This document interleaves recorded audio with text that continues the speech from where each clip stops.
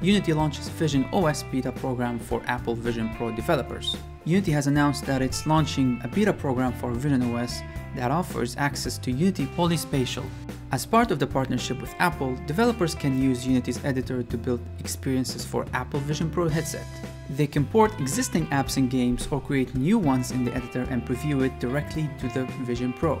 Ralph Howard, Unity's SVP and GM of Unity Runtime Editor and Ecosystem, said, "We're thrilled to be working with Apple so our ecosystem of millions of games and app developers can bring their Unity apps to the existing new platform. With Unity Polyspatial, we are making it more efficient and streamlined for developers to create all new immersive experiences using the editor they know and love. This is core to our promise of enabling developers to create once and ship anywhere."